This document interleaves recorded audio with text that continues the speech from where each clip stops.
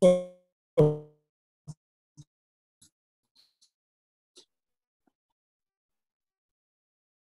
you. Good afternoon, Teaching Committee of the Institute of Certified Management Accountants of Sri Lanka, the National Professional Management Accounting Body in Sri Lanka, incorporated by an act of Parliament. CMA has always played a lead role in this digital environment to upgrade the knowledge of its members by offering continuing professional development CPD program for its members and students. The presentation on the new tax changes and impact on professionals and employees will be conducted by a panel of experts in taxation. The presentation will be delivered by Mr. N. Sulaiman, partner tax Ernst & Young. This will be followed by a brief presentations and a question and answer session with Mr. N.R. Gajendran, Senior Partner, Gachman Company, Mr. A. Ravira, Managing Partner, Ranavira Associates, Mr. S. Pereira, Principal Tax and Regulator at KPMG, Mr. K. Sivanesan, Tax Consultant, Senior Partner at Amritsar Company, Professor A. Fernando of University of Sri Jawatanapura, and Senior Professor B. Marambe of the University of Pradenia. Mr. Sulaiman will function as the moderator as well. I also warmly welcome CMA President Professor Lakshman R. Vattavala and other council members of CMA, invitees, ladies and gentlemen. To commence the program, I have pleasure in inviting Professor Lakshman R. Vattavala,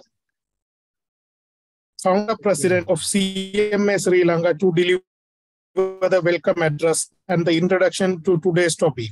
Professor Lakshman R. Vattavala has led the Sri Lankan accounting professional, having been the President of the Chartered Accountants, President South Asian Federation of Accountants, and founder signatory to the formation of SAFA, founder of WAT Sri Lanka, and founder of CMA Sri Lanka. He is currently a SAFA board member and chairman of the SAFA International Relations. Professor Lakshman R. Vattavala, I'm honored to invite you to deliver the welcome address. Thank you, Mr. Gajendra, the chairman of the Taxation Committee of CMA Sri Lanka. Our presenter, panelists, the members, invitees, and also all those who are attending our CMA tax webinar. Today it's a very important topic that we have got on the new tax changes and impact on professionals and employees. We have found that at all our tax webinars, the attendance has been very much more than any of the others. Today we have over 800 registrants. I'm sure a lot of them are still joining, and that they would attend the webinar because there is a lot of interest. Because you can see that the recent tax changes which were implemented from 1st January 2023 have affected many of the professionals and employees directly, because you find that since they are employed at their place of employment, these taxes are being deducted. So at the end of the day, when they get their tax, maybe the slips and also their pay slips, they find that a large chunk has been deducted from their salary. So this is really rather unfortunate, but this is due to the very maybe the tax policy that existed earlier was a very liberal and maybe very friendly with the employees and the professionals. But however, the government have felt that they are not getting their due share, and they have started taxing the professionals and employees. So today we have a very expert presenter and also expert panel who will be able to do justice to this topic, because they will be able to tell about the tax, not only the tax charging of the tax, but also its implications. And I'm also happy that we have two professors from the universities who will also be there to tell us the impact on the professionals and also the university members who are really also having a tough time. So if you look at all these areas now, CMA Sri Lanka, we have been conducting a number of webinars, not only on the tax area, but also on the economy, on the costing, on the pricing. So these have been very many areas that are currently having a very serious impact. The last one was on the economy, where the director research of the central bank was there and explained about the economy. And according to him, things were very bad, but now things are improving. So one of the most important things is that they now have to restructure the debt. No one knew or no one expected that we will be in today's position. Not even those in the private sector, not those in the public sector, not even those in the political sector knew as to whether we are going to be in such a very serious, bad situation. But today we have fallen into that situation. We are now a broke nation who has to maybe restructure ourselves to make a new beginning. Of course, this is not new. In many countries, this has happened. Even countries like Japan, they were in very serious problems after the last World War, and then they came back. So I think we also have to look at this, but this means real hard work. Hard work, and also maybe we need to take into account a lot of the hardships. Some of the people who can afford may have to also really pay a bigger contribution than the others. Now, if you look at the current situation, now, first of all, there was, of course, we are going, our economy badly affected. Then we have the debt. If you take a loan, you know the impact it will have. The debt is very, very high, the foreign debt, the local debt, and this has had serious repercussions. With the depreciation of the rupee, all the things jumped up in price. So this is also another real concern, and that's why the cost and management accounting profession has to play a very major role. The financial accounting profession, because financial management has to be there, cost discipline has to be there. They say there should be cost reflective pricing mechanisms. So there are various things that I've discussed, but if the professionals are not there to carry these out, then we are going to be in a problem. So that's why now if you see one by one, things seem to be done in order that we can be in a position where we be able to restructure our debt or to meet our situation to favor the International Monetary Fund to make us debt. Now it is debt unsustainable, but a debt sustainable country which can carry on its activities and repay the debts. So we have had the fuel increase, then we have had yesterday's one, the increase in the electricity. Now you can find that the price of the electricity, the increase in the fuel.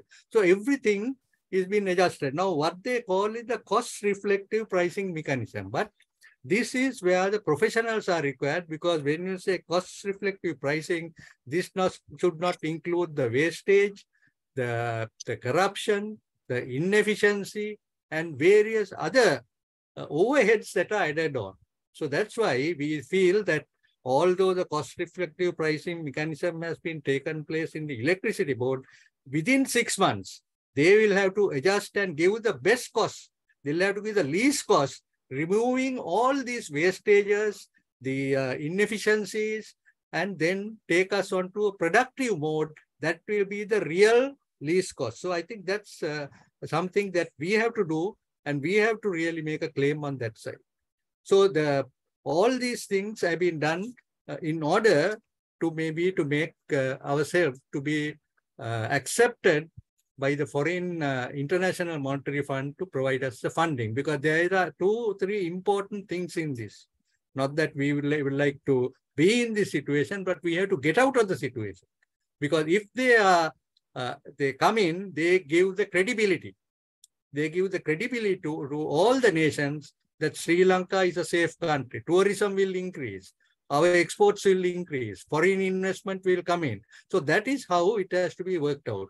Because we have to now speak also from a professional view. I know that a lot of hardships are there, but still we have to see how we can really bring this country to a situation that where the professionals will lead this situation.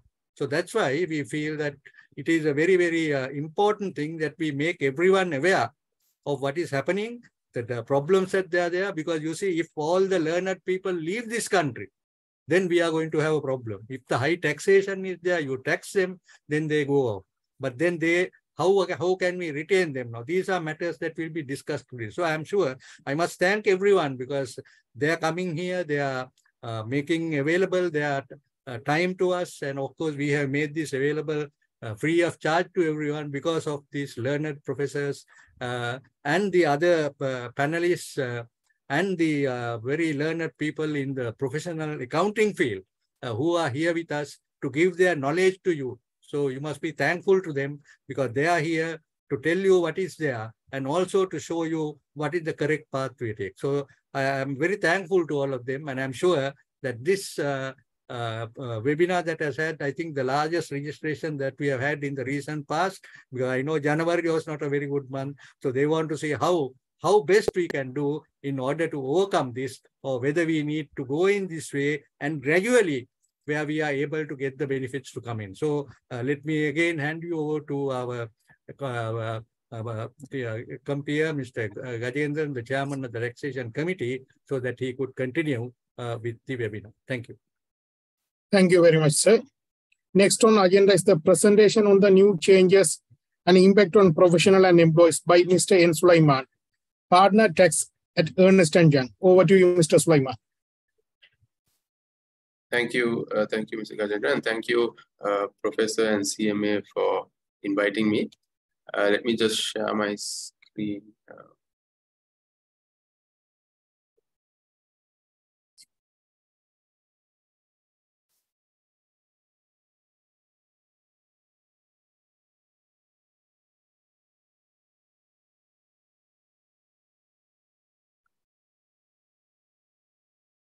Can you see my screen? Yeah, fine. Okay, fine. I'll make it bigger.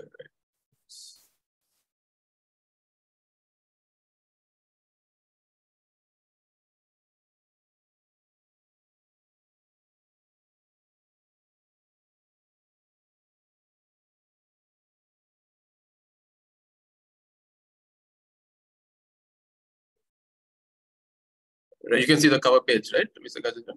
Yeah, fine. We can see. Right. Okay. Good afternoon, everyone, and welcome to this session on the new taxes or new tax changes impacting both professionals and employees. So this will take a view of the impacts mainly to individuals on their professional income and employment income. So we'll be covering personal taxes, how it applies to an individual generally, then to employees and professionals a little more specifically, how withholding tax will probably impact both these categories, and the impacts on certain investment income that individuals may have. Right? So personal income tax, I think we are aware of the rules, but so many things have changed. Let's just re-establish where we stand. So as an individual or a person, meaning an individual, whether you're employed or whether you're a professional, the maximum rate from January 1st, 2023 has drastically increased from 18% to 36% is the maximum now, right? I think everyone was aware of that. And the slabs have reduced from a 3 million slab to 500,000 slab. There was this concession rate given only to the supply of electricity and gems and jewelry if you are an individual in that area of business or profession. So that 14% also has been removed. And capital gains tax on individuals remains at 10%. There is no change. So these are the basic rates for individuals. On the personal tax relief, it has been reduced from 3 million per annum, 200,000 per month, to 1.2 million per annum, or 100,000 per month. The expenditure relief of 1.2 million given for medical, education, housing loans have also been removed. However, if you have invested in solar panels, the expenditure deduction on fixing solar panels of 600,000 per annum, that will still continue provided the expenditure has already been incurred, right? The carry forward will be allowed. So how it looks is, so this year, the year of assessment 22-23, the running year that will end this March, is an odd year, or it's a year in transition because these changes came midway, right? Generally, changes to income tax come at the end of the year, the start of a new year of assessment.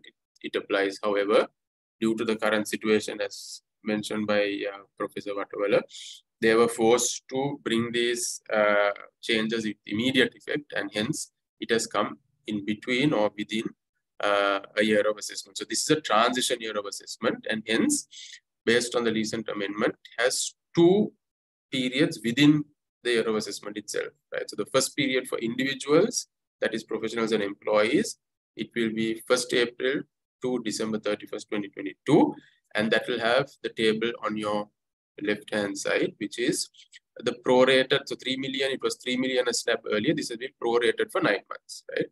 So 2.25 million will be tax-free.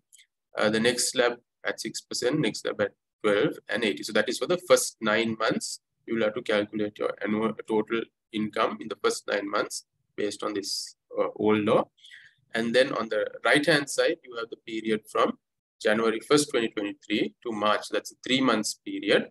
And that will have the new slabs, which starts at 1.2 million. So 1.2 million tax-free allowance here has been prorated for 3 months. So that's how you get 300,000. And the 500,000 tax slabs have also been prorated for 3 months. So it's a slab of 125,000 for each slab at 6, 12, 18, 24, and 36. Right? So these are the slabs that will apply to individuals going forward. Then the next year, 23-24, year of assessment 23-24, we have the full year in the new slabs with the 1.2 million being nil or no tax for the first 1.2 million, and then subsequently for every 500,000 slab of income, you will have a 6% incremental rate applying all the way up to a highest of 36%. So what is the impact to employment? Let's take the employee. So that what we just discussed was generally applicable to individuals. And now we move into employment, right? Employment, as you know, there are no deductions from employment. You will pay on your gross salary. And what differs is that the pay-as-you-earn scheme that was replaced by the advanced personal income tax from January 1st, 2022 was only optional, right? Up to 31st December, it was optional. So employees were able to opt for or against an employer deducting APIT. However, from January 1st, that has been now made mandatory. So that is a significant change where the tax is now collected at source. So APIT is now mandatory for all taxpayers from January 1st, 2023. That's a significant change coming into effect. All of us would have seen that with the January salaries coming through. So for employees, the monthly impact of this, the monthly impact of those new slabs is that the 100,000 will be tax-free. And then for every 41,667, every additional slab of 41,667 per month, you will have these rates applying, right? So anything over a total of the last line, if you look at, is anything over 308,333, right? Anything over that will be now liable at 36%. So anything over basically 3 lakhs, 8,000 will be at 36%. Anything between 183 to 2025, the top will be, highest will be 18%. So you reach the maximum very fast under the new slabs. So that is why it needs to be looked at carefully, and the impact considered on both employer and employee. So this is another sort of comparison of how it will affect your monthly salary. So the first two columns, the first column is the salaries. The second column is the rate of maximum rate of tax that will apply to you if your salary is, let's say, 3 lakhs. Then we have the current law impact and the additional amount. So the first, if anyone getting 100,000, both the laws, there was no tax. 200,000, the old law, there was no tax. The new law, now there is a 10,500 coming. So it results in a 10,500 increase. If we jump to 400,000 a month, earlier we were taxed only 9,000. Now it's 70,000. And that's going up by 61,000, an additional hit. If you are earning 750,000, earlier maximum rate was only 12%. At 445,000 is all you paid per month. Now it's going up drastically to 196,500, an additional of 1.5 lakhs over. And anyone earning 1 million paid 90,000 earlier. Now it's 286,000, an increment of 1. So the impact of this is quite significant as you progress higher and higher on your monthly income. Right, so that is on the cash, right? So this applies to your total income and the slabs then apply to these income slabs. So how do you compute this income for employment? You have two categories. The first category is the cash benefit. That means an employer pays you cash. You take that as the whole. Whatever they pay you in cash, whatever it's called, whatever allowance is called, it is aggregated. And to that, you have to now add the non-cash benefits, right? So non-cash benefits, there was some confusion initially. Then there was something issued in December that was now changed recently again. So giving a lot of uncertainty to the market as to what really applies. So I'll take you through what the latest circular, I'm not sure if it's going to change again. So this is the latest circular gives in terms of non-cash benefits. So non-cash benefits, generally any non-cash benefit should take a market value unless the Commissioner General stipulates a deemed value. And this is what this circular does. It gives a deemed value for various benefits given to employees, right? The first is residence. If you provide a place of residence to your employee, meaning the company either owns or leases it out on your behalf, is the understanding. Then the value of that benefit is deemed to be, if it's a rated area, that means in a sort of a city area where it's rated, it's 12.5% of the monthly salary. Right? If it's unrated, like in an estate or something like that, it's 10% of the monthly salary. Now, earlier, this had a cap. And if it was furnished, there was an additional 5,000 added. So those have been removed. That is a disadvantage to those earning a high salary, right? Because they're taking, when they put a cap, it doesn't, your salary doesn't matter. But this is more catered towards those who are having a lower salary, low cash salary, are benefited as a result of not as reducing the cap. So because only a percentage of their salary now gets added as the non-cash benefit for residents, right?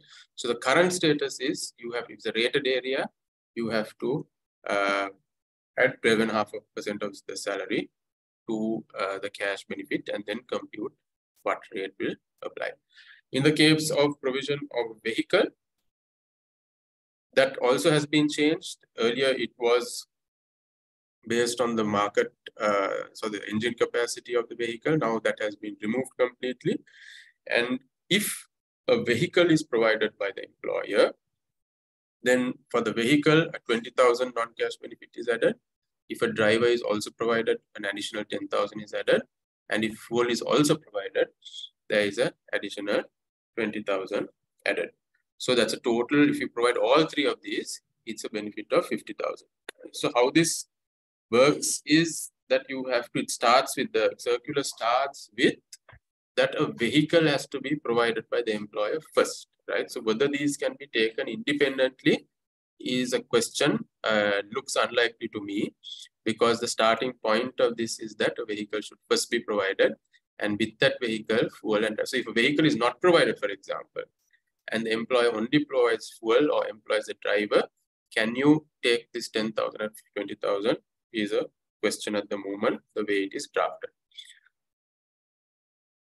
Right, so continuing with motor vehicle benefit, there is additionally, if you provide a motorbike to the employer, with fuel, there is an amount of only 5,000 that is. So this is significantly a big saving to the employee, right? Because even if you take this motor vehicle, if let's say you get a car that the rental value is, let's say 500,000 rupees a month or 300,000 rupees a month, and fuel you pump, let's say 200 liters a month, what is added to the employee is only 50,000 in this case, right? So significant advantage to the employee if it can be structured, right? So similarly, with the middle level and lower level employees as well, this motorbike facility also will be a huge advantage, where only 5,000 rupees is added if a motorbike with fuel is provided to them. So this is the value of the private use, right? So for official use, obviously it's not a benefit, but for the private use, they are valuing it at only 5,000.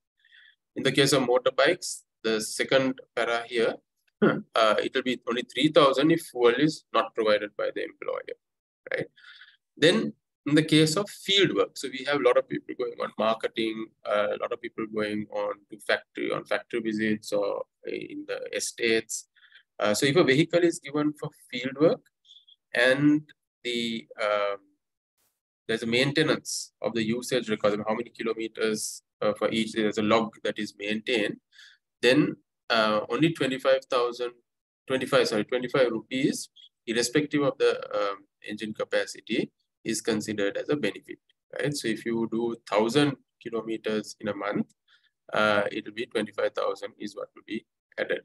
And that also they are capped at 20,000. Even if you go above this, the maximum that you add to the employee's salary when a vehicle for field work is provided, only 20,000 is added. In the case of a motorbike, it's only 5 rupees per kilometer. So these are things that can drastically reduce, I think, bring a lot of employees down in terms of their slabs if it is structured, and it will be structured in a way that it reflects the substance of what is actually being given. Yeah, so none of this can actually be reimbursed, unfortunately, right? So you can't tell the employee, okay, you do it, I'll pay you. That right has been, or that concession has not specifically disallowed in this last one, where it says that any of these expenses which are reimbursed in cash. So if the employee is getting cash, then you don't get the non-cash benefit advantage. You will have to tax it as a cash benefit. So that is where you'll have to look at it carefully if you're trying to deploy a system of providing the non-cash benefit for vehicle as well as for residents. Right. So what this new circular brought was those two caps were removed, plus this very interesting concession given only to government servants, right? Which is rather unfair, I would think, by not the private sector. Private sector is also contributing similarly or even more to the economy. Why is this only given to the government sector is a question. So the benefit given is that in the absence of, so the benefit is given for 3 types: if the government provides a vehicle, fuel, or communication facilities, right? And if the government is not able to give a vehicle, they have the practice of, it appears they have the practice of providing an allowance, right, for vehicle and fuel. And if that allowance is under circular directive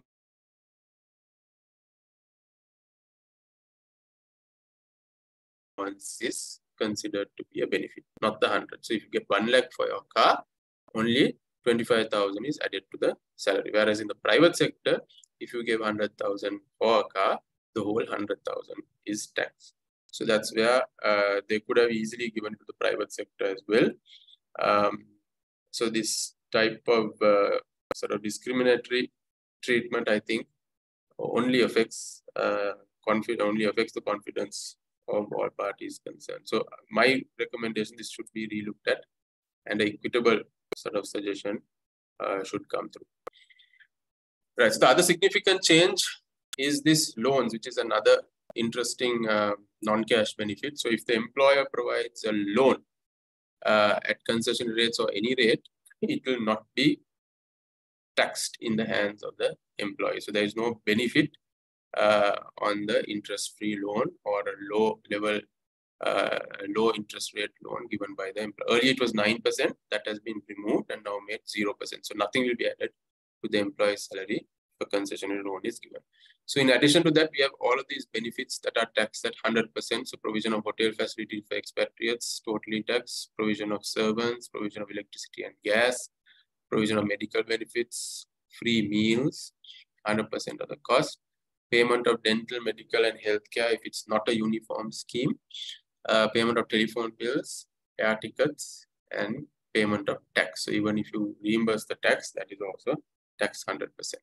So these are the non-cash benefits that have come in the recent circular. Right. So in addition to that, so all of these rates and all of it apply to professionals as well. And in the case of professionals, of course, you have, if you're in as a sole proprietorship or a partnership, you will have the benefit of deducting expenses, unlike employees, on the service fee that you get. And there's a bit of a disturbance, Professor. I think you're not on mute. Okay. So on professionals, you get the profit, and then it is on the profit that those slabs will apply. So when you arrive with the profit, you have the normal add-backs that is allowable, disallowable, that analysis will have to be taken place. And on the net amount, you will pay the slabs. However, there is an advantage to the professionals that has been given or that can be looked at as an option, is where this 9 months, 3 months also comes in, and they have given you the opportunity to prorate, meaning you can go on actual. So you can do a 9 months working of your actual profit based on revenues you earn for each month for the first 9 months, back off the expenses, and you come at a profit. And the next 3 months, you can take the same profit, and then you'll use the 2 slabs that I showed you for the first 9 months and first 3 months. Alternatively, if you're not able to split it that way and you're having annual accounts, you can do a full computation of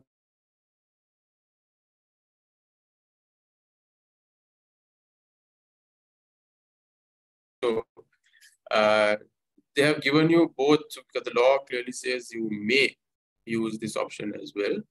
I believe you can take advantage of it in the absence of the ability to have separate accounts.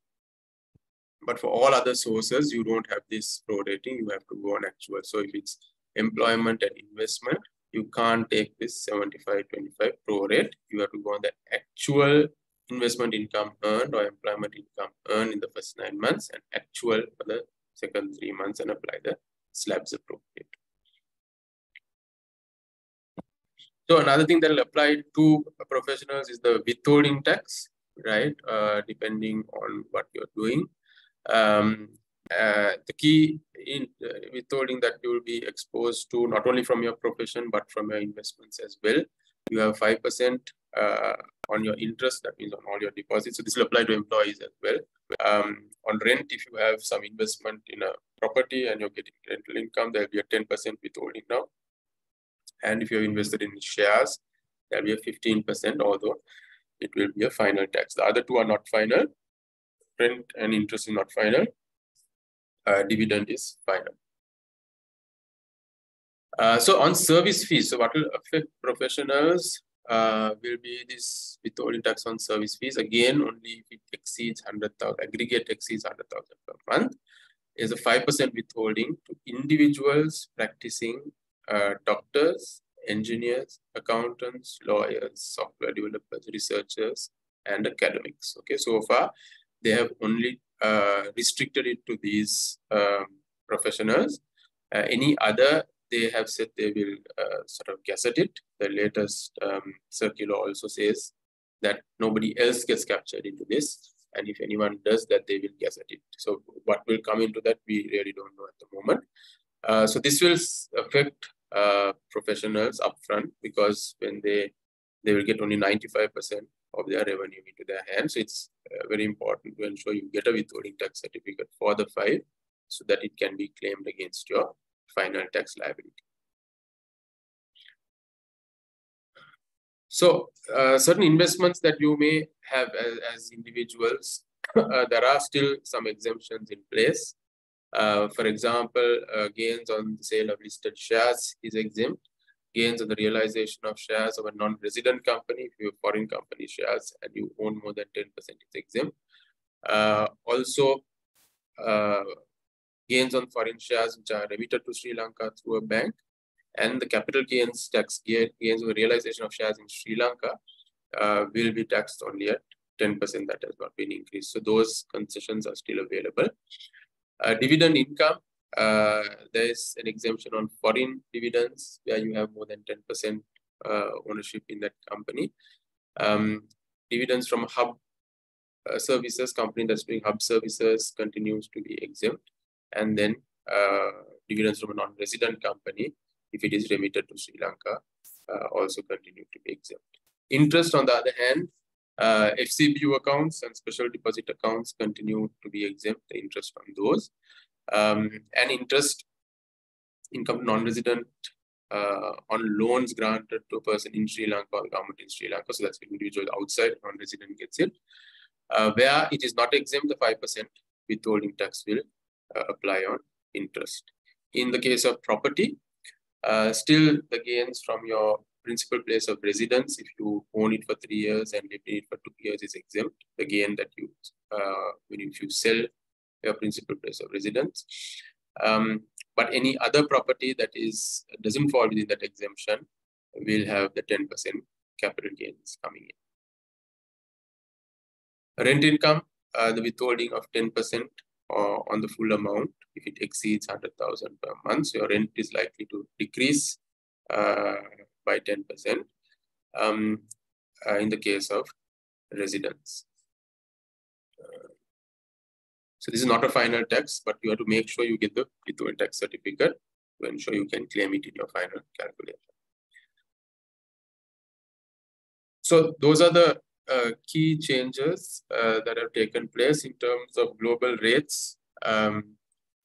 We just done this chart, Europe and America and Asia Pacific. Sri Lanka going from 18% to 36%, an 18% increase. One of the few countries that has such a significant increase, but of course we were very low for quite some time. So I suppose we are playing catch up to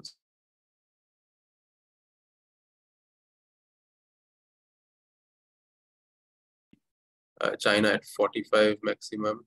On the other side, you have USA at 37. So individual taxes high overall, region and the globe. Capital gains, of course, also we are a little on the high side with 30. This is for the companies, but for individuals, 10 is, I think, quite a concessionary rate compared to some other jurisdictions. So that's the presentation on these recent changes. I'd like to hand over to Mr. Gajendran to take it forward. Thank you. Thank you very much, Mr. Sulaiman. Next on agenda is the panel discussion and question and answer session, which will be moderated by Mr. N. Sulaiman. Joining us as panelists are Mr. N. R. Gajendran, Mr. S. Pereira, Mr. K. Sivanesan, Mr. A. Ranavira, Professor A. Fernando, and Senior Professor B. Marambe. We invite you to send your question and answer using the Q&A options. Over to you, Mr. Sulaiman. Thank you, Mr. Gajendran. So to start off with, I'd like to first thank and welcome all the panelists on board. On the changes, your views, any comments you want to give, if we can go one by one. Professor, there is no order that you have put forward, is there? No order. I think we'll start with Mr. Gajendran and then do it. Right, sure. So, Mr. Gajendran, if you can just give your initial thoughts and views on these changes, please. Yeah, thanks, Sulaiman. Basically, it was Benjamin Franklin who said nothing is certain other than death and taxes. Now, the way the protests are being held now, there seems to be even the certainty on income tax matters, because it's affecting all the people, virtually anyone and everyone. If you see even the low income strata of people, technically, even if you're a three-wheeler you are going to be paying, you will earn 100,000 or more under the current pricing system. Otherwise, he will not be able to survive. Now, when a lot of individuals, particularly employees, are discussing with professionals, they are saying so many things in different perspectives. I will share some of them. It shows the intensity of the problem and how are we going to resolve this problem. So one person said, even for our own parents, we are not in a position to spend 1/3 of our salary. Even to our own parents, we can't spend 1/3 of our salary because it's unaffordable. To the government, right? That is because taxes have become unbearable.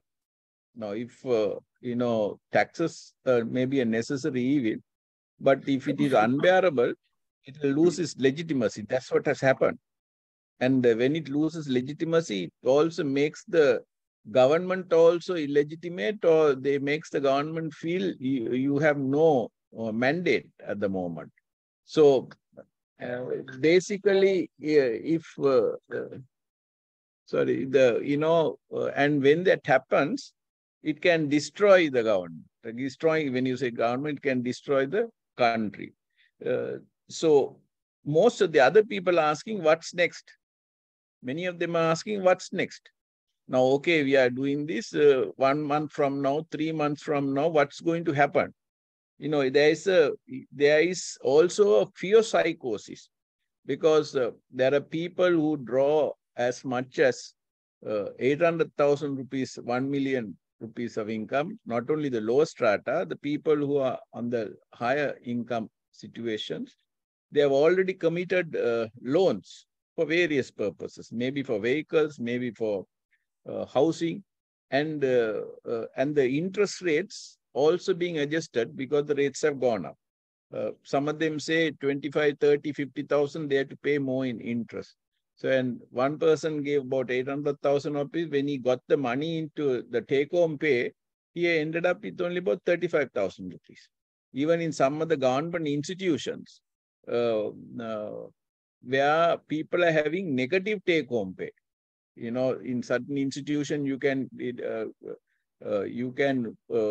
borrow or do certain things up to 70% of your salary, even government institutions. So when they get these new increased taxes, it is it's being negative home pay. So you are disrupting the individual's life. There is a fear whether you can lead your lives. Now, if the government, on the other hand, is saying the government expenditure cannot be rescheduled for the next 2 years. They are saying, and if you see, some of the expenditures have increased, and our deficit is about 2.4 trillion rupees. It is monumental. Now, if the government can't manage the expenditure, then how do the individuals do? Now, what is the option we have? If you heard some of the alternate government people, they are saying, recently it was mentioned that in other countries there are 40%, 45%, 50% taxes. So there can be you give relief to the smaller strata, and you're going to tax the higher income. Now, you have to realize that in those countries, the facilities are different.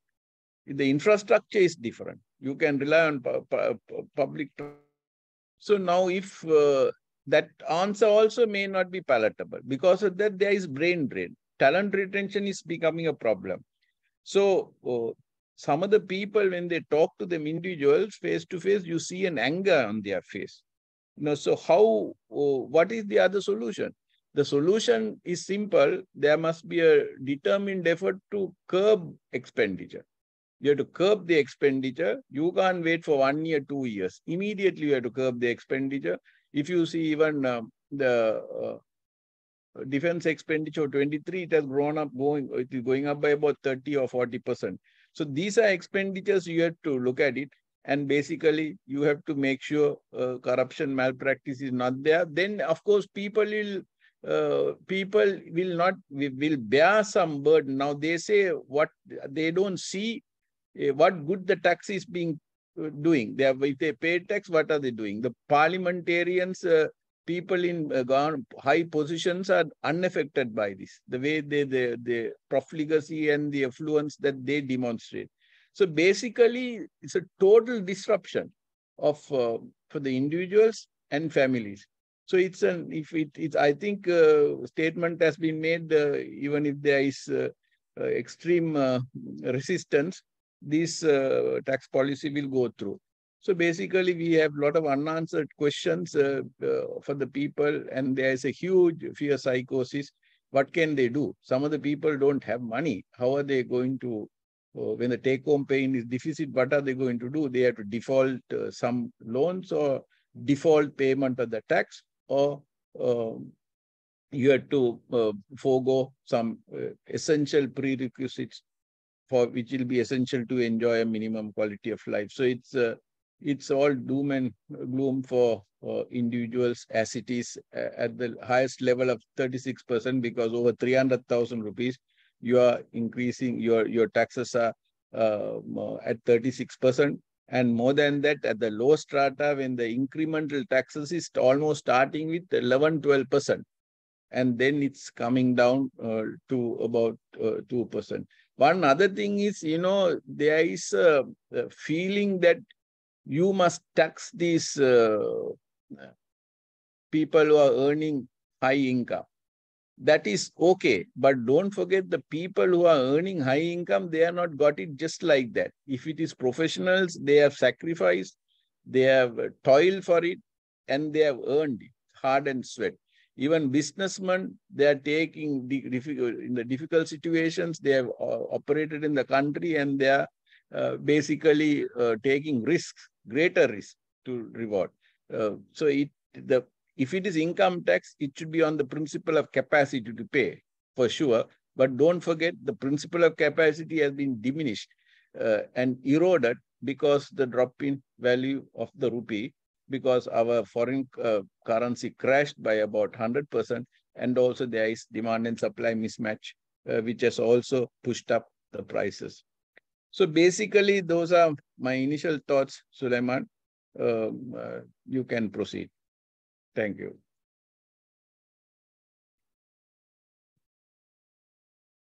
Thank you, Mr. Gajendran. Can I have Professor Anil Jayaratne next on your comments and what you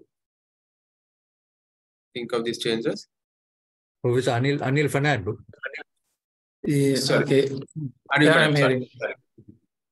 So first of all, let me thank CMA for organizing this and bringing these timely needed public discourses on recent changes in taxation. Actually, these changes can be discussed from different perspectives. Mainly, I think as professionals, we have to first understand its connectivity to the economy. So though we claim, of course, tax goes to the government revenue, but it's not a revenue. It's merely a shifting of income from one place to the other. It's pretty much connected to the economy.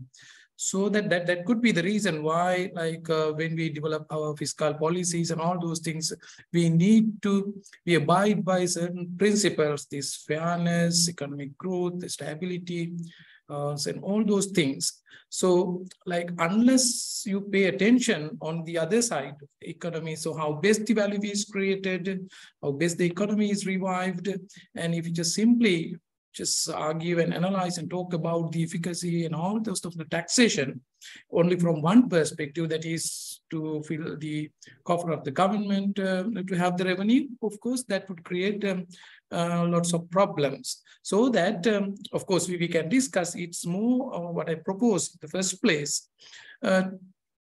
to take into account the context in which the taxation has been imposed, how it's going to be collected, and how that's going to impact on the individual's lives, economy, future, and everything. So finally, it's the human, the life.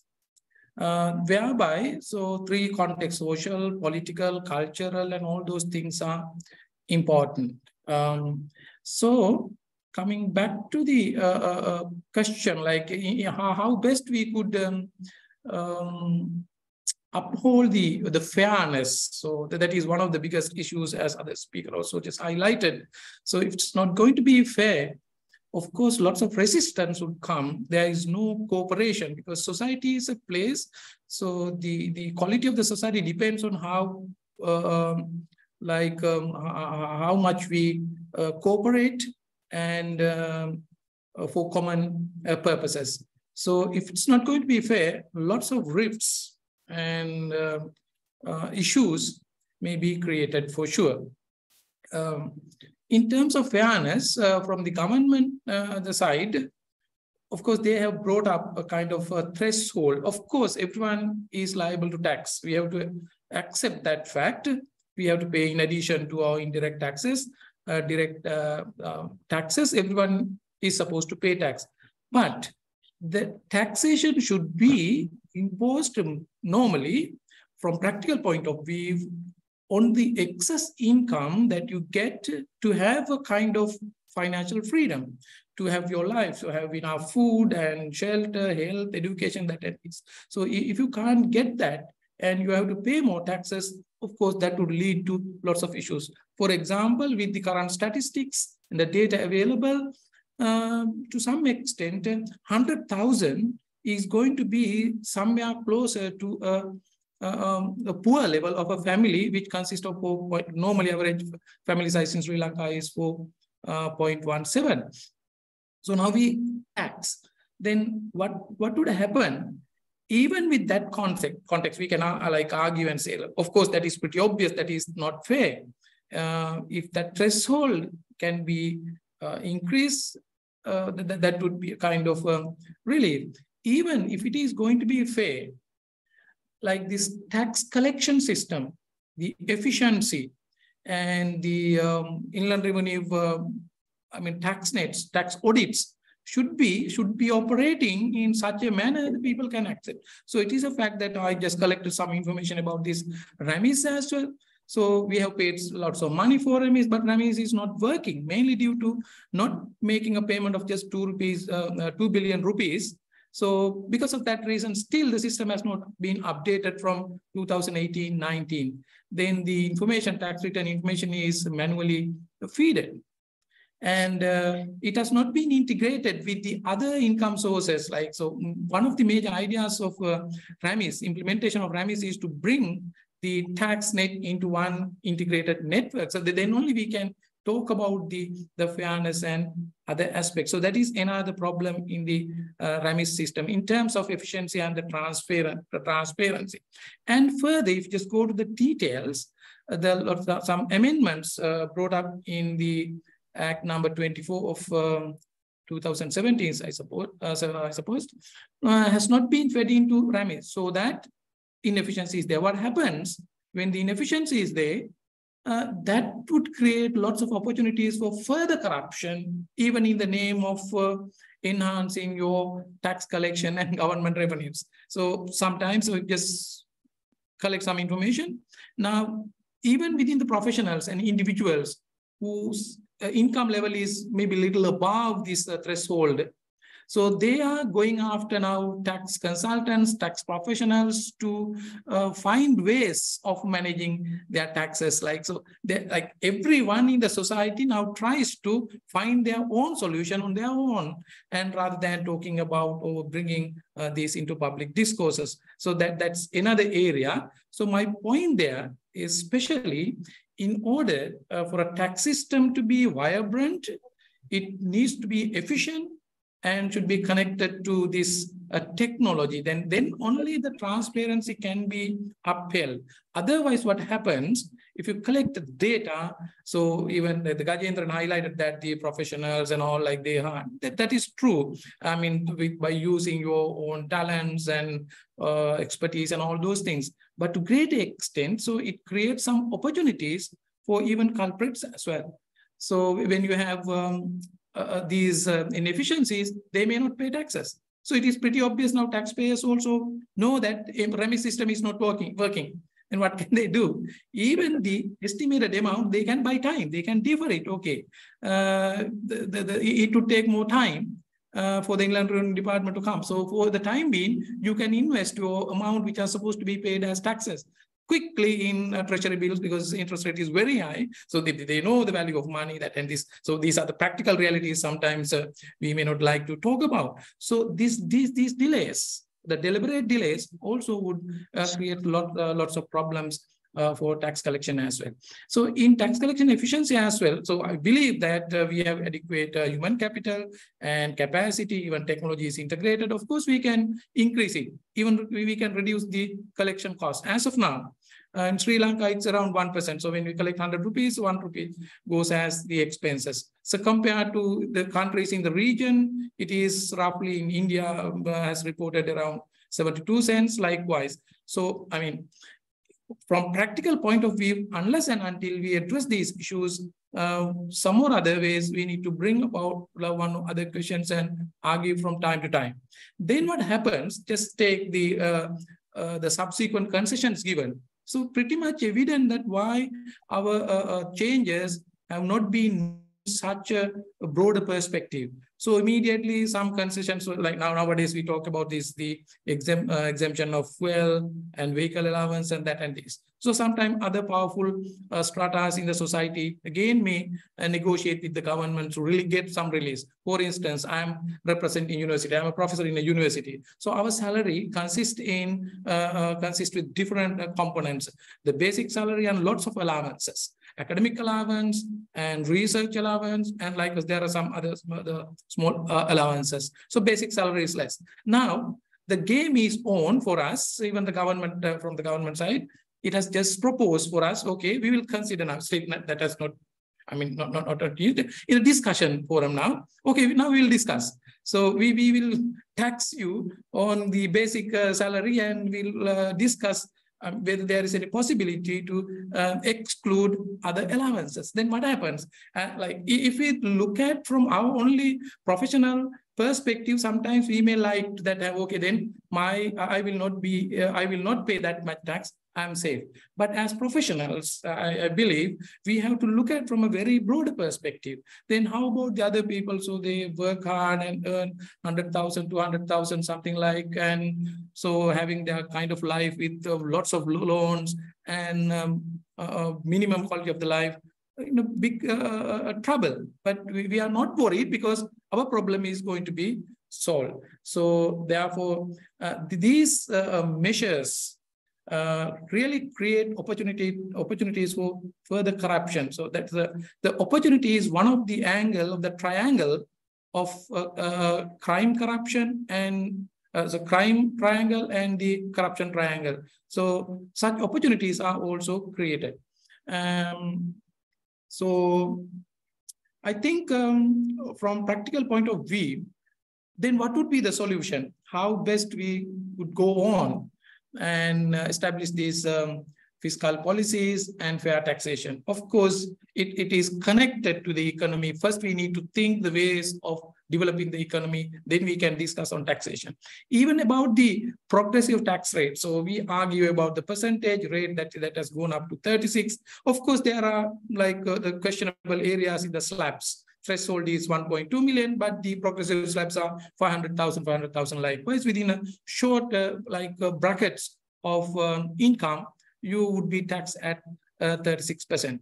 Actually, it's all right to tax higher amounts as long as... Professor Anil, be brief so that in the second round... Sure, I'll finish in 1 or 2 minutes and say what matters in a society, in addition to the tax payment, it's all right to pay even higher taxes. That is what we need to discuss if your income level goes, higher and higher, because you need to balance, strike a balance between your leisure and social life and professional life. So that I think, like this platform, if we can bring about more discourses, not only about taxation and other issues, especially, so how that is connected to economy, and propose to the government to have a vibrant fiscal policy which is independent from the monetary policy. I think this is the right time nowadays, unlike in the past. People were a little bit just lethargic on these things. Now people are just coming forward and talking about this thing. So we better open such platforms and showcase professional responsibilities and propose good and vibrant, efficient and fair tax system. So that would be fair by everyone in Sri Lanka. Thank you. Thank you. Thank you, Professor. So moving on, in terms of initial comments, can I invite Suresh to give a quick synopsis of your take on the recent changes? Yes, I think the recent circular that was issued is very interesting. And as Sulaiman pointed out, there is this issue with regard to the discrimination between the public sector employees and the private sector employees. Now, where is this? How do we address this issue? Right now, according to our Constitution, Article 14, equality, there's this concept of equality before the law. Has it been breached is what we need to analyze here. Whether this circular that has been issued could be contested in the court with regard to it's not being constitutional. Right now, I was reading this recent judgment in relation to the Inland Revenue Amendment Bill. Then a few months back, when this matter was argued in the courts, in that 52-page judgment, there are certain interesting paras that may be very much relevant in relation to this issue. Right. So I'm reading from the page 18 of this judgment. Or the determination. It goes on to say, in fiscal legislation, it is a matter for the legislature to decide what consideration relating to hardships or the interest of the economic progress of the people should be given effect to. In taxation matters, the legislature has a greater freedom of classification to determine which category or class of persons who should be granted concessions or not. So the bottom line of that argument there is, in relation to fiscal policy making, normally courts are very much reluctant to get involved. It's left to the parliament to decide. But having said that, that general comment, in the judgment itself, it goes on to show that, quoting an Indian case, again in the judgment it has been pointed out that, while it is true that the taxation law cannot claim immunity from equality clause in Article 4 of the Constitution. So the point here is Article 14 of the Constitution, the equality before the law, is above the tax law. So tax law cannot be discriminatory. But as a general rule, we can find that courts are a bit reluctant to get involved in fiscal policy making because it's for the government to decide, taking into consideration all the circumstances, what is best for the country. Now, having said that, at what point then the courts will intervene? Now, this is the important point, right? So, why I'm bringing this out is, I am personally of the view, in the context of what I'm going to read now, there's enough and more room for this policy to be contested in the Supreme Court in relation to violation of the Constitution. In deciding whether the taxation law is discriminatory or not, it is necessary to bear in mind that the state has a wide discretion in selecting persons or objects it will tax. So that's a general concept. And that a statute is not open to attack on the ground that it taxes persons or objects and not others. It is only when within the range of its selection the law operates unequally, and that cannot be justified on the basis of any valid classification that it would violate the right to equality. Right now, that is the important sentence. It is only when within the range of its selection the law operates unequally, and that cannot be justified on the basis of any valid classification that it would violate the right to equality. Now, the question here is there a justification to discriminate private sector employees as opposed to the public sector employees in formulating this tax policy.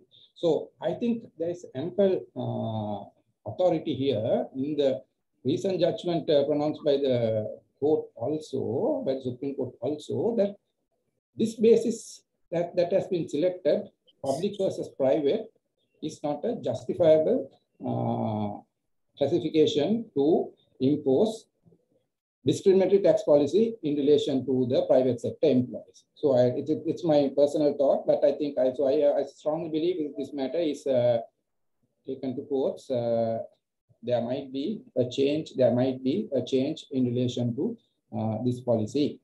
Right. Now, having said that thing, I have another point to bring out in relation to this point. Now, in Suleiman's presentation, he pointed out three specific rules in relation to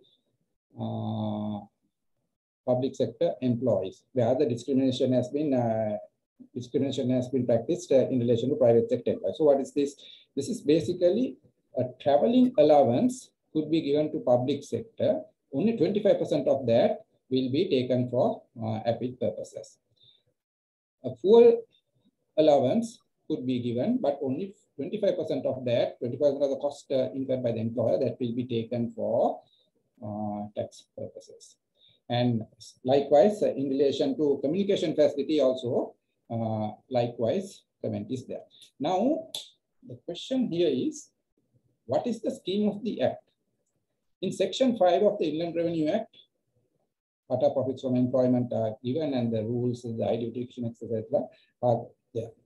Now, not only the cash payments, the benefits are also part and parcel of the profits from employment. Then Section 27(1) goes on to provide a rule,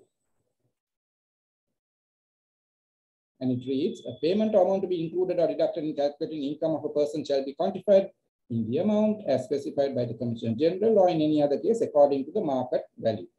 Right. So what is the contemplation here now? The contemplation is Commissioner General can step in and pronounce a valuation only when a non-cash benefit is being given, not when cash is being given.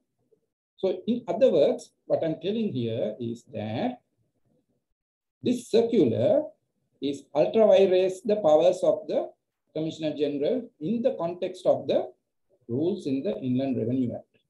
Equality before the law is a different issue. This circular, these three clauses that are there in this circular is beyond the powers of the Commissioner General, because Commissioner General has the power to attribute or quantify where benefits have been given to an employee. What is the quantification to be attributed in calculating the taxes in relation to this non-cash benefit? But when you are given a traveling allowance, when you are given a fuel allowance, a communication allowance, that's a cash payment. Under Section 5(2)(b), allowances are included as profits from employment. The Commissioner General does not have the power to override the Parliament and then say that in relation to allowance, only this percentage should be taken for profits from employment. That's beyond his powers. Now, there's another interesting aspect. We all know basically in Sri Lanka how things happen, and then sometimes the public servants are also helpless when things are being pushed on them. Right. So basically, this circular that we are referring to, first one was issued on the 22nd of December, SCC/2022E05, 3 days before the Christmas. And thereafter, on the 7th of September, came the revised circular. Right. So what is the authority, what is the legal framework for this circular that has been issued by the Commissioner General? First one, you can see, go to the last page. Commissioner General has put here, placed his seal, and he has placed his signature. And in the preamble, he says that he basically refers that this circular has been issued in terms of Section 27, the section that I read out earlier, in terms of Section 27, the empowerment that has been given to him. So it goes on to, I'm reading that thing. in calculating an employee's gains and profits from employment for the second 3 months period for the year of assessment at 22-23. Non-cash benefits received or derived by such employee from the employment are specified as below by the Commissioner General of Inland Revenue in terms of Section 27 of the Inland Revenue Act number 24 of 217. So at the beginning, he's saying that I'm issuing this circular in terms of the power that has been given to me under Section 27 to quantify the non-cash benefits. Right, now what do we have in the revised circular? The section under which this new circular, the revision has been carried out, has been taken out completely. So there is no reference to Section 27. Now it reads, now this document is also signed by the Commissioner General at the end of the document, right? This circular is issued on the instruction of the Secretary to the Treasury by letter dated 7th February 2023 under the reference, there's a reference here, as approved by the Minister of Finance, Economic Stabilization and National Policies with respect to quantifying gains and profits from employment of an employee. The circular number, that earlier one, issued in this regard is annulled, and this circular is effective for the referred purpose. So you can see there is no reference to Section 27 empowerment. Commissioner General is telling, I am issuing this circular because I have been directed to issue this circular by the Secretary to the Finance and the Minister of Finance. So I was thinking, okay, he has done the smart thing. He has not said that he has issued this using his powers under Section 27. He is issuing this because he has been told by somebody else to do it. Because if somebody happens to go to courts against the CGIR, Commissioner General, that's the line of defense. I did not issue. I am not saying that this is valid according to the scheme of the act. I was asked to issue this, so I issued this. Yeah. So those are my initial comments. Thank you, Suresh. So moving on, can I ask Atula Ranavira to give your initial comments, Atula? Yeah. Good afternoon, everybody. Yeah. Now, as we now when we consider these recent tax amendments, now a lot of people are arguing and there are a lot of issues on these things. Now, why, first of all, we'll see how it has happened. The government increased a lot of taxes.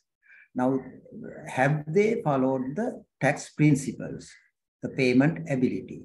I don't think they have followed the payment ability. That is the very reason why the general public, mainly including the professionals, are fighting against this, because the payment ability is disregarded when they introduce these things.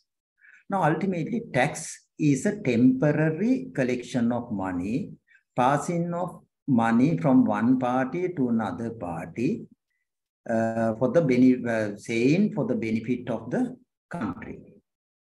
Now, more than these tax, actually the tax system has to be, there has to be a proper tax system. At the same time, the tax system to be structured for the development of the country. Is it happening? Now, that is the question. Now, general public are saying that the government is not making use of this tax money for the purpose. One issue. The second thing, have they structured the tax system for the development of the country? Now, for that, the most important thing is the increasing of gross domestic production. Now, as at now, our debt ratio to the gross domestic production has gone up to almost 112%. Right? Our earning is not sufficient to cover up our debts. Now, in a situation like that, okay, the tax is needed by the government, that's true, but we have to have a proper tax system aiming towards the gross domestic development of the gross domestic production. I don't think the government has addressed to that point.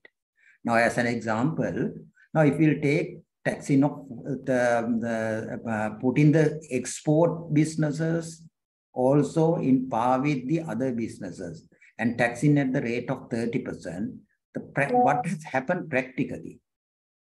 Majority of our exporters now they are in they are opening branch offices or some other offices in abroad, countries like Singapore or mainly Dubai and all, and they park part of the profit in those countries. Ultimately, what's happening? Now, we are having a severe foreign currency deficit in Sri Lanka. This is badly affecting to that.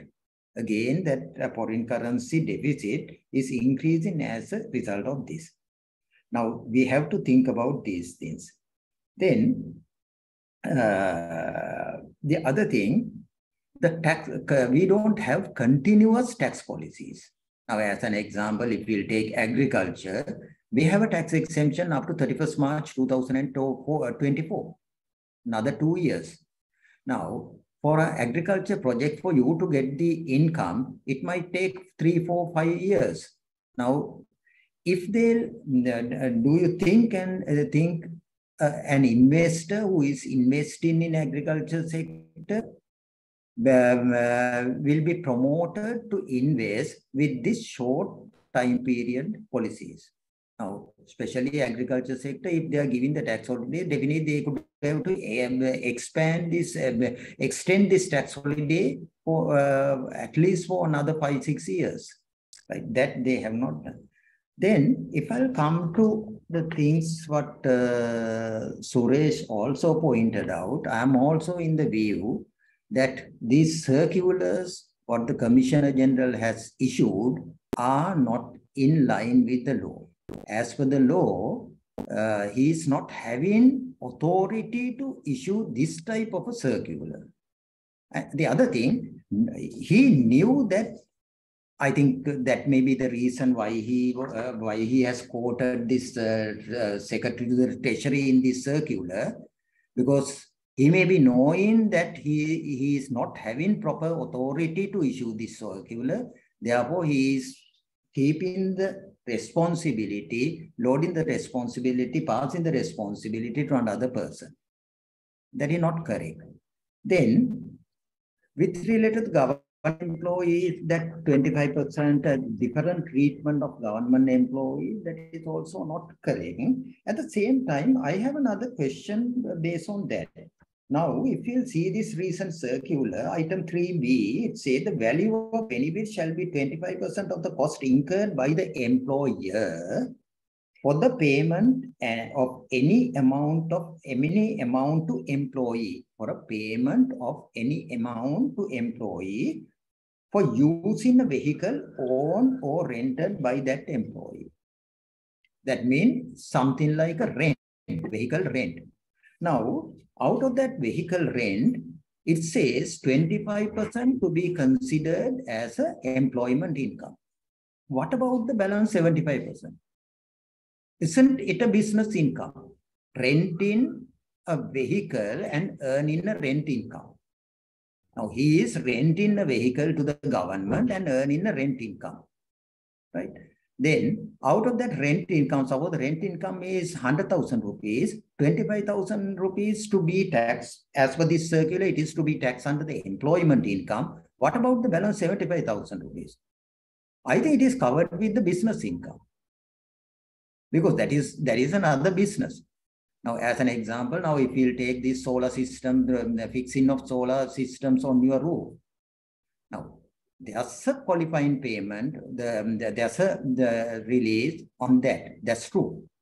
But what about the income? That particular income, when you sell the income, the electricity produced, the electricity to the CEB, you are getting an income. What is that? That's a taxable income under the category of business. Majority of the people are not thinking that it is taxable. Likewise, now somebody can argue that this 75% the balance rental income receiving by the employee is a taxable income under the business category. That loophole is there. Then,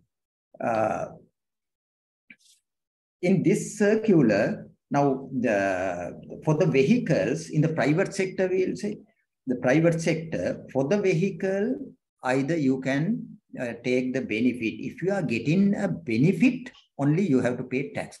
If the employee is getting a benefit, only should pay tax. Now, in this case, assuming that you are getting a benefit, they have given some values. For the vehicle, 20,000, for the driver, 10,000, for the fuel, 20,000. If you are getting a vehicle with driver and with fuel, altogether 50,000 rupees. But there's another item H. If you are maintaining proper running charts, then you can maintain proper running charts and value the usage at 25 rupees a kilometer. Now, suppose your actual usage is less than 2,000 kilometers a month. If your actual usage is less than 2,000 kilometers a month, best thing is for you to maintain proper running charts and apply this 25 rupees per kilometer basis. Suppose you have run only 1,000 kilometers, that is, the value is then 25,000 rupees only, not 50,000. Therefore, we have to advise the people who are getting, the employees who are getting this type of vehicles to maintain proper running charts and see whether you can enjoy a lesser taxable non-cash benefit on that. Yeah, that's all for the time being. We will discuss further in the second round. Thank you. Thank you very much, Atula. Moving to Professor Buddhi, if you can just bring, sorry, Sivanathan, no particular order, but after Buddhi, I'll take your thing. So, Professor Buddhi, yes, please. Yeah, thank you very much, Suleiman. And thank you, Professor Vatavala and CMA for inviting me for this discussion, which is a timely thing as everybody has started feeling the pressure. A lot of things have been spoken about the taxation, so I'm not going to repeat on those things or harp on those things. I totally agree in majority of the things, especially with respect to unreasonable taxation and so on. I speak at this stage as an academic attached to the University of Peradeniya, and being a sister union of FUTA, the Federation of University Teachers Association, my university, University of Peradeniya, and we have sister unions over there. I automatically become a member of FUTA, and I must also tell you, I fully support whatever the trade union actions taken by FUTA against this most recent tax policies adopted by the government of Sri Lanka. And thank Suleiman for being the first speaker for eloquently presenting the past and present scenarios and the massive impact on the monthly income earning professionals. That's the most important part that I'm referring to right now. So my short submission at this particular moment, I'll be focusing on academia, but not to say I'm ignoring the impact faced by the other categories. So please do not misunderstand. I will totally focus on academia only at this particular stage because of the limited time that is given to me and available as well. Well, first and foremost, as anyone would agree, I'm fully for a reasonable taxation policy. I think all academia do understand the importance of taxation to support the services rendered by the government, or in other words, government operations. I myself being a taxpayer right now throughout, so that's an important point that I have to mention right now. But we should not forget at this particular stage that all of us are unfortunately paying the price for ignoring the corruption and inefficiencies in the system. And that's where we unfortunately kept our mouth shut. Inadvertently allowing things to happen and continue. And we have now started feeling the pressure of being in the receiving end. That's an unfortunate part which I have to mention at this point. But coming back to the present crisis situation, as at present, we do understand the cost and pricing of all products and services available in the market has increased. And the government is not in a position to continue with whatever the subsidies that they have been imposing in the past, because we do know the sorry state of the economy that we are in right now. And what we see now is I'm not trying to say it's a cover-up, but trying to find at least a short-term solution. Heavy taxation has been imposed, and that especially affects the middle-income earning professionals, where university academia will also belong to in most of the cases, especially those that have contributed to the money circulation of this country and support to balance the economy, especially of small and medium scale enterprises in this country. I mean, when every time when say, look at the pandemic, what has happened in COVID-19 pandemic, when all the services got interrupted and even the bottom level service provider was increasing his or her prices for the services, it's the middle income earners. The monthly wage earners are the ones who was not in a position, but was forced to bear the expenses as well for living. So these are some of the things that we should not forget, that when we try to impose taxes on middle income earning professionals. I'm referring to academia specifically at this particular stage. And all those things that happen, remember the cost of services, as Professor Vatavella presented at the beginning. Yesterday, we had the tariff increases with respect to electricity. All those will further increase the pressure on this monthly income earning middle class. As I told you, majority of academia will fall within this category. Now, why I repeat these things, upon these things, is because I will finish quickly. As an academic with more than 36 years of service at the university, experience at the university, my main worry right now is the danger that we face with the chances or opportunities or high probability that we are going to lose the services of young career professionals in the academia, young senior lecturers, young probationary lecturers. It's not only because of taxes, I must tell you, that's not the only reason, but due to the dire economic situation of the country, high and unbearable inflation among many others, and shortage of essentials such as medicine, and the pressure, of course, due to the income tax policy of the government. A recent survey, the Federation of University Teachers Association, before they embark on the trade union action, they had a survey done among the university community, and I do understand about 2,000 academia has responded to this service, including myself. Then that survey very categorically stated that, I must thank Dr. Ruchika Fernando of University of Peradeniya, the Peradeniya University Trade Union. We have a syndicate over there, and I must thank Dr. Fernando for giving me this information as well. And about 48 to 50% of the 2,000 respondents from university academia have clearly indicated their plans either to leave the country in the near future, and about 26% out of that have already taken initiative to do so. This is not a good sign at all in academic institutions that bring up intellectuals and provide the much needed manpower to the society for economic development. And we also should remember that it takes such a long period of time to take an academic staff member with postgraduate training, spending an enormous amount of money. Sometimes the country spent on them, and whatever is done, they even go with scholarships, and someone has already been spent on them. And what we are trying to earn, what we are trying to receive, is a return to investment from that, so that the academia will come back and serve our country, which is a need of the hour. And if you try to look at this scenario in the present context, if the academia is trying and planning, especially the young people trying to migrate from this country, that's not a good sign at all. And then what we are losing, not only people, but we are losing money as well. That's an important point to be kept in mind. If we do not at least try to remove these unreasonable taxation policies, but go ahead with a reasonable taxation policy, I don't think anyone is going to go against on that. And many academia have returned in the recent past with good intentions. We have to understand the young guys, not a person like me who has been in the system for 36 years. The young guys wanted to settle in Sri Lanka and serve the nation. And one of the best indication for such a scenario is a trend that we have seen for people to settle in Sri Lanka with investing on the property development, for example, housing construction, obtaining loans and so on from different banks and etc., and financial institutions, etc. But such group of academia have been seriously affected now because of these very unreasonable policies that are being adopted by the government of Sri Lanka.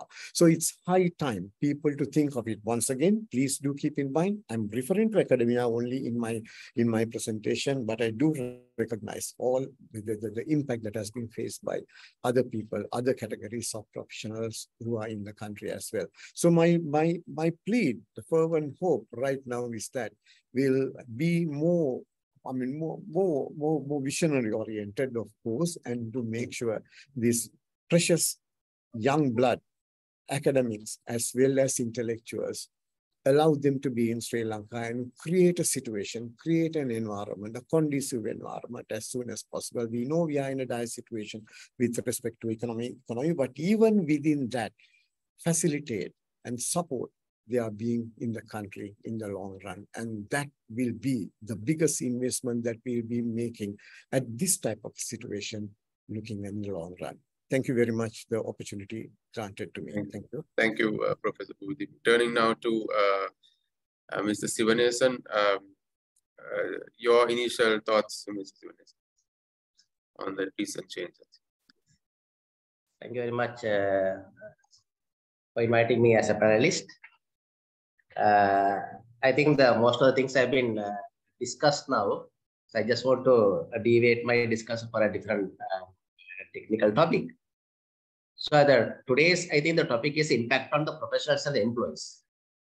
Yes. So what I am understanding when it comes to professionals, I think there are two broader categories. One is the professionals who are employees and the professionals who are getting a professional income. So I think the biggest affected party is the professionals who are employees. So I am saying is this because if you look at the basis of calculations of the tax, the employees, you can't claim any expenses against the employment income. But if you are professionals, you can claim certain expenses to reduce the professional income. I can give a good example. Let's say if a chartered accountant who are contributed to the membership, so that the membership contribution, if you are an employee, there's no place for you to deduct that particular expenditure. But of course, if you are engaged in professional practice, yes, you can claim. And especially all the professions, and especially for the university academics also, I think being a professional, we have to spend a lot of money to uplift our professional knowledge. So the employees are in a sort of a discrimination situation where there's no place for them to claim those expenses. So therefore, I believe that there should be a due recognition should be given to the professional who are employees by changing a law to have certain deduction to be allowed against the employment income. Because some of the employees are, even though professionals, there are certain expenses directly related to this professional qualification. So if you upgrade the professional qualification only, you can service in the employment continuously. So that is why my first thought. The second, I think when you look at the calculation of the individual tax also, I think we have to look at the today's context, whether this is in line with the present situation. Because I think what is presently is the individual who have engaged in a share trading are well off because their profit is exempted from tax. If you are a cinema man, you are also much well off because all the cost of producing a film, if cost of constructing a cinema are deductible as a qualifying payment relief. But whereas if you are engaged in a export of manufactured goods in individual capacity, you are taxed at a normal slab subject to the maximum rate of 36%. Now, what I find is within these 2 years, when the new act came into the picture in 2018, that was more compatible. But within these 2 years, there are a lot of damage has already occurred. So therefore, at least now, you have to go back and you have to revise this particular elements. Then there was a thing that whether this regulation issued by the Commission in general. Yeah, I also agree with other comments also. This is not lawful. So if that's the case, only the solution according to the law, the fair market value should be taxed as employment income. So if that is the case, obviously when you have a vehicle benefit, no, housing benefit, so I think the value will be very significant amount. So in that context, I think that nobody will contest on that, because still the regulation is have a much benefit, as Suleiman correctly pointed out, because though the value specified, the value specified is very much lower than the market value. For example, like even the vehicle benefits and the interest, what are the interest given by is a tax free, but certain countries interests are taxed, the free loans. And also one of my recommendation to the employer also for the company is I think you have to comply with this withholding tax with the APIT or AIT. The reason is, as you know, if you don't comply with this deduction rule, so this will be added as a domestic expenses against your private calculation.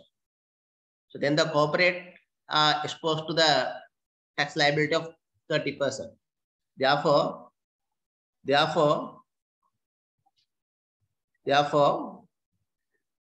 this should be, I think, properly complied with. And also my other suggestion is, even the employment, there are certain employees who are directly working in a BPO companies and certain companies where they are directly involving earning of foreign remittances.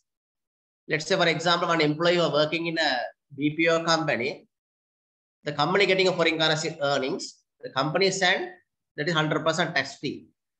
But if the company is remunerating that one to the main employee who are directly involving earning that income, the employment income is subject to 36% tax.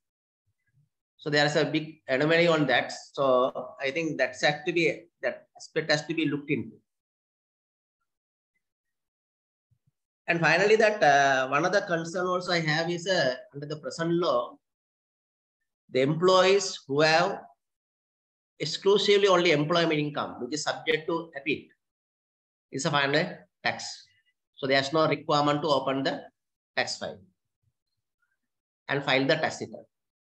So therefore, I think this category is very little now, I believe, because anybody, if you have employment income, you have some amount of interest income. So then the interest income is subject to 5% withholding. So then the balance payment you have to pay by opening a tax file.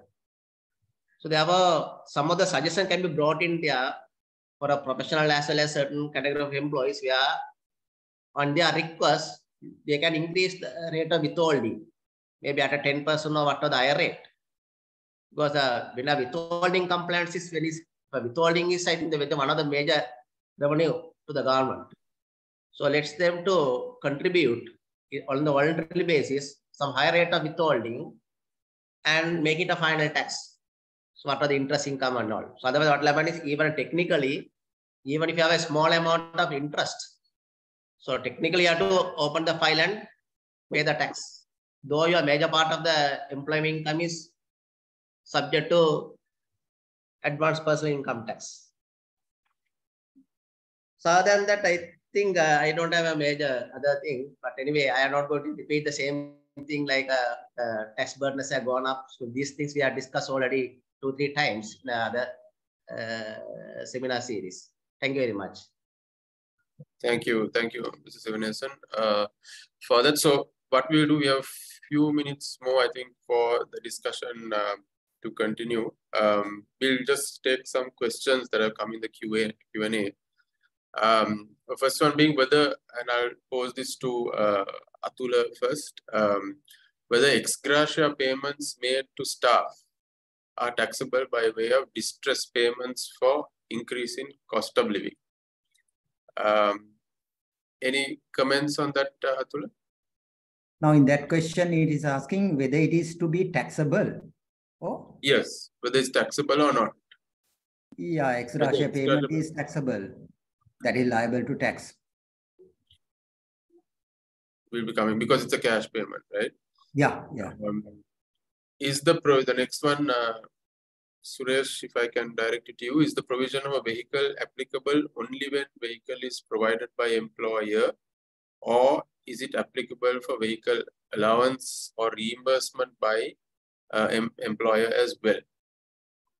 Yeah, so if a vehicle, any allowances given basically under 5.2b are basically liable for tax. So if a vehicle allowance is given by cash, that will be taken for tax, employment taxes.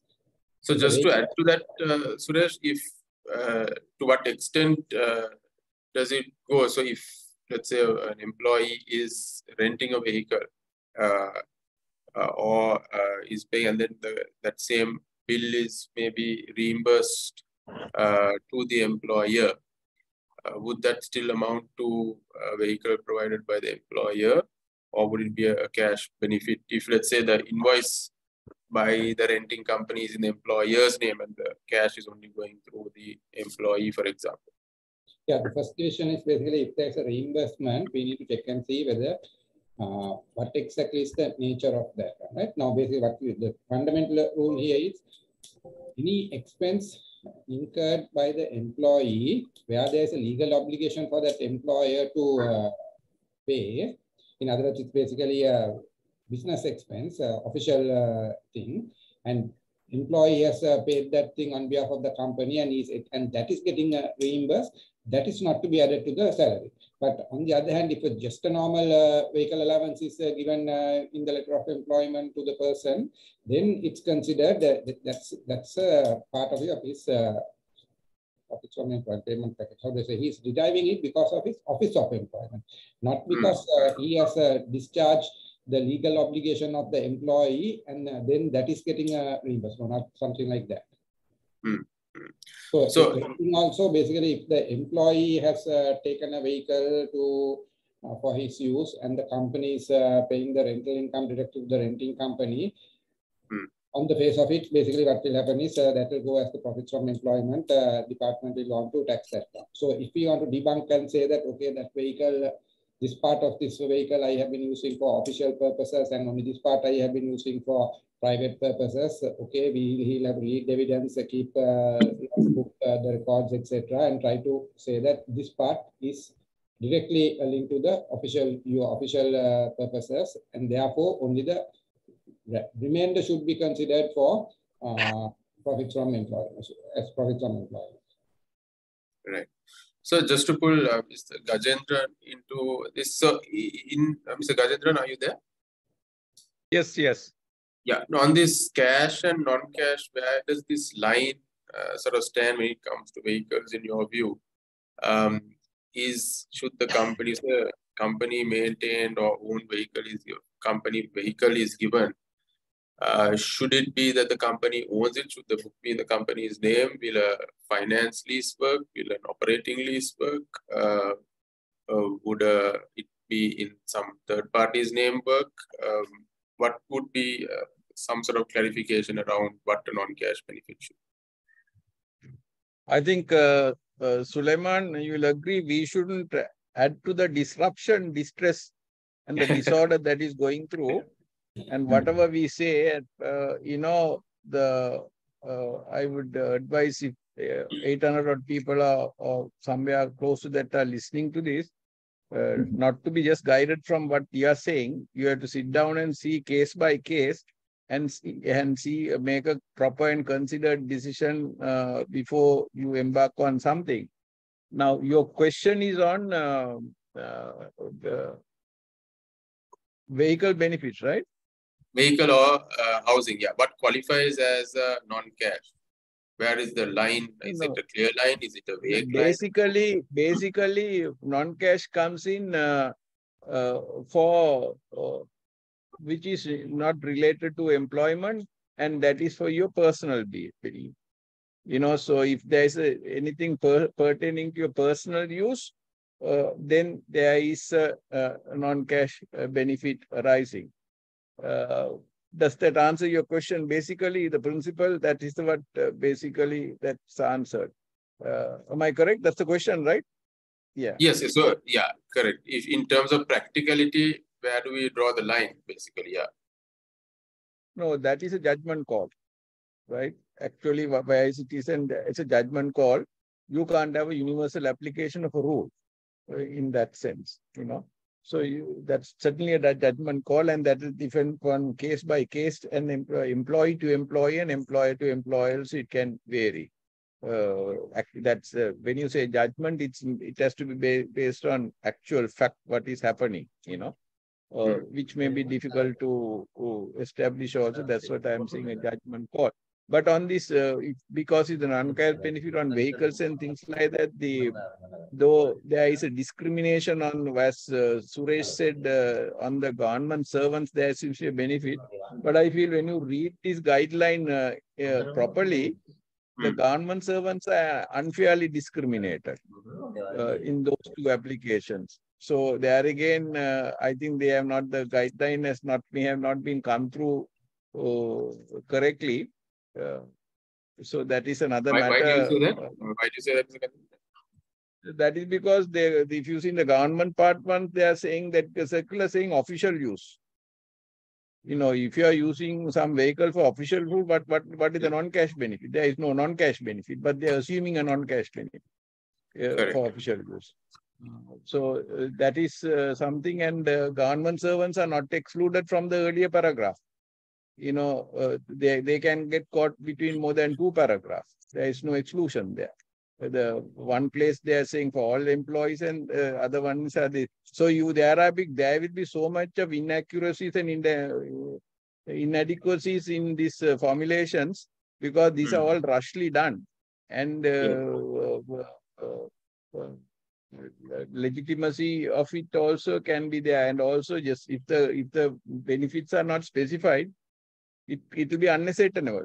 And if the Commissioner General has Suresh, and that is already done, I think he may have covered himself, so that if there is any judicial review, he is not going to be answerable alone. The ministry has advised on the ministry. So they are again from one to another, it's going. I don't know whether the Department of Inland Revenue per se is in agreement with this circular. You know, that's the reason from the first paragraph, it says that he has not exercised its statutory powers. He exercises the subordinate powers or instructive powers by coming from another authority. I don't know whether you can consider him as subordinate to the finance ministry, but maybe some finance ministry coming as a policy. Ideally, this statement should have been given by the finance ministry, if that is the case. If it is so most likely they might bring an amendment with retrospective effect in that case, no? Otherwise they can't sustain this. No, but I don't think you can go. You can go for, we mustn't accept hand down the retrospective effect. How can you go for retrospective effect? You can't have a retrospective effect just like that because you are making mistakes. I think courts have shut down the retrospective effect of the taxes when the judicial review was taken on, at least on the fundamental rights were taken up on the construction of houses, and also for income taxes. That's what they cut off the dates to October and December for January for the individuals and the companies. And I think the companies also have been a victim of retrospective tax, because they have been, the individuals have been taxed from January, and the companies are getting taxed at the higher rates from October. I think whether it's an oversight or not is another matter of debate. Thank you. So any other views on this non-cash? If any other, we are going to close in a minute. On the non-cash, if there's any guidance or the benefit of, because a lot of questions circulating around that, we can't take all, but most of it, the principle of determining how you fall into this, if anyone wants to comment on it quickly, we can take about 2 comments and close. Anyway, if we are taking this section 3 of this notice, the first paragraph it says, first sentence it says, the value of benefit from the provision of a motor vehicle partly used for private use, or the aggregate of the allowance paid in lieu of the provision of such vehicle is quantified as follows. Therefore, this for part A, B and C relating to the government employees, that means government employees to be taxed, even government employees to be taxed only if that vehicle is partly used by that employee. If it is 100% official use, need not to tax because there's no benefit out of that. No cash, no non-cash benefit. Therefore, if he is using partly for private use, only these sections are applicable. Okay, thank you. Badul, I on principle I'll agree. I will agree with you. But if you read paragraph B, you can say providing a vehicle fully or partly for official use. Now, it is, in paragraph B and C are using for official use. If it is official use, that is contradicting the basic principle of imposing of taxation on non-cash benefit. No, so as it is, there is a defect in that. Yeah, can I explain my understanding of this? Please. So yeah, what it says is basically due to anyhow, the government employees will not be taxed for sure because this has been brought as a relief for the government employees. Unless you take a mandamus and ask them to tax because based on the circular. Yeah, my interpretation of that basically whenever there is a circular directive or a regulation issued in that behalf by the government, right? So this circular also basically on behalf of the government, directive is also on behalf of the government, regulation is on behalf of the government, right? So under this circular directive or regulation, government has the obligation to provide a vehicle or in lieu of that money to the public servant for his official use. Now, what is happening is that in a scenario, the vehicle is not being provided, but the employee concerned is using his own private vehicle, or he has rented a vehicle and he's using it. Now, in lieu of that, there is money being given by the government. So there are three aspects here. First one is basically in the circular directive or the regulation for official use, the government is obliged to give him a vehicle or cash, basically. Now, that is not happening. Now, what is happening is the employee concerned is using his private use. For his private use, he's using his private vehicle is being used. On account of that, the government is paying a cash payout. So, out of that cash payout, 25% of that is only to be taxed. That is what this says. Right. Thank you, Suresh. So, Professor, with that, I'll hand it back to you. We're out of time. I'd like to thank all of the panelists for all their vibrant contributions and to CMA for having us. Thank you. Thank you, Sulaiman, and also for all the panelists. I think they have gone through in detail. Well, of course, they initially gave their comments and views, and then thereafter where we went through the questions. I think there were quite a number of questions. Some of those, as Sulaiman mentioned, are maybe all similar things on the cash benefits vehicle that was there. Maybe 57 questions are there. Plus also, I think, as I said, the interest is very high for the tax webinar, and a lot of them were participating to find out as to what benefits or what maybe concessions that they could have got. Almost 469 or 470 have been participating. So that shows that not only the importance of the tax webinar, but also our panelists and also the presenters who are well regarded in the tax field, and the professionals who were there to give their point of view. So once again, let me thank all of you, and also I must thank Mr. Gajendra, the chairman of the Taxation Committee, all our participants, all our other invitees, and all those who participated. And I'm sure that this should have been of great benefit to all.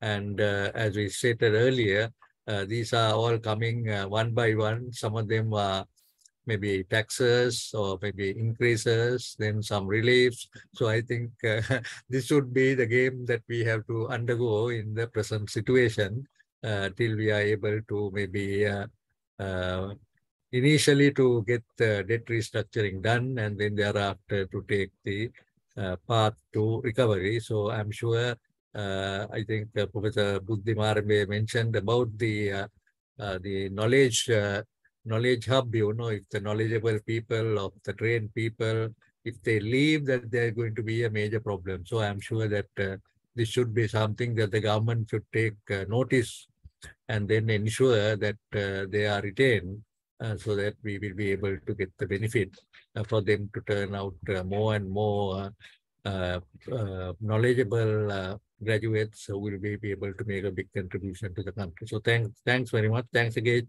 I think Mr. Sulaiman, a double job that you have done, presenting and also doing the moderation. So thank you very much. And thanks all the presenters. I'm sure you have done an excellent job.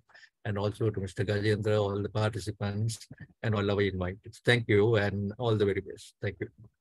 Thank you. Thank you very much. Thank you.